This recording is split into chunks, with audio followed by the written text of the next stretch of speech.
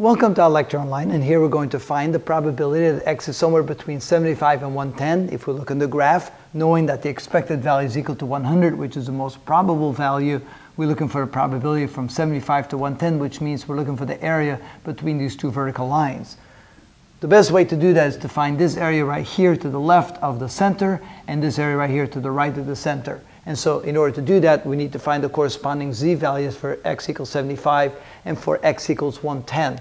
So the z value is equal to x minus the expected value divided by sigma, which is a standard deviation. So let's try 75 minus 100 divided by 20, which is minus 25 divided by 20, which is minus 1.25. On the other side, we can z is equal to x minus the expected value divided by the standard deviation, which is 110 minus 100 divided by 20, which is 10 divided by 20, which is 0.5. So what we're going to do is we're going to find the areas corresponding to those z values.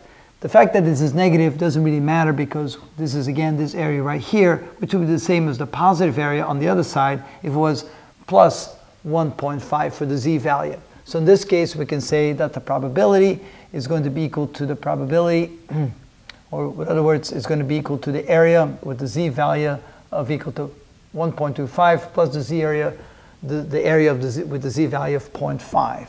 So the probability that we are, that 0, or not in this case 0, but a better way to look at it.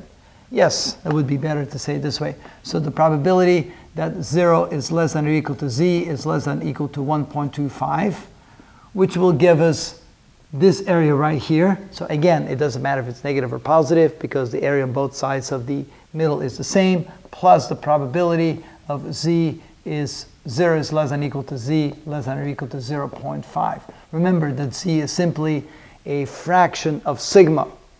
So this here will correspond to this area right here. And this value right here will correspond to this area right there. And we can read out what that area is by just looking at the table. Notice I added another value, which we're going to need for this table. So the probability that 75 is less than x less than 110 is equal to this probability, which will be equal to 0.3944, 0.3944, plus this probability, 0.5, which is 0.1915. 0.1915. And when we add that together, we get 9. 1 plus 4 is 5. 9 plus 9 is 8, 1.